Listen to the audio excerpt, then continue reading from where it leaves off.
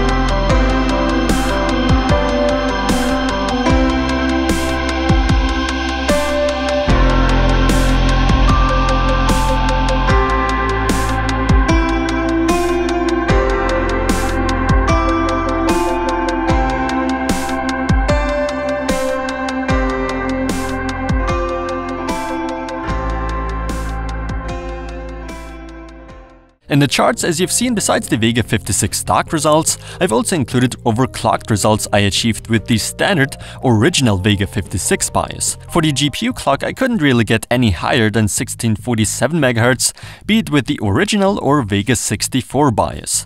However, one of the benefits of the Vega 64 BIOS is that I could increase the memory clock. Instead of the 900 MHz, I could then take it up to 1050 MHz. All in all, we do see performance gains with the Vega 64 BIOS flashed.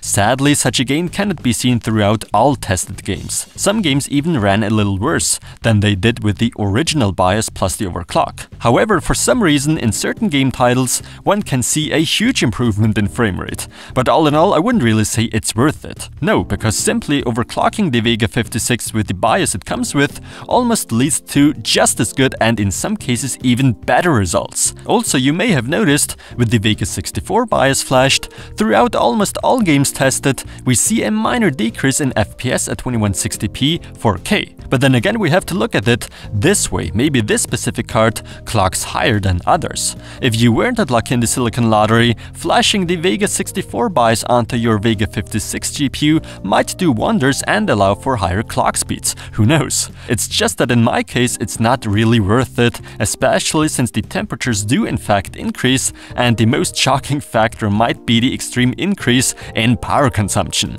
With my test system, I ended up with a little over 500 watts. That's 150 watts more than with the Vega 56 overclocked, or roughly 230 watts more compared to stock results. I'm not sure about the longevity of the reference model of the Vega 56 when pushing it that far beyond its stock values. Maybe I'm just a little paranoid, but I would not recommend it. Overclocking, on the other hand, yes, absolutely, given you don't mind the higher power draw. And as always, thanks for watching.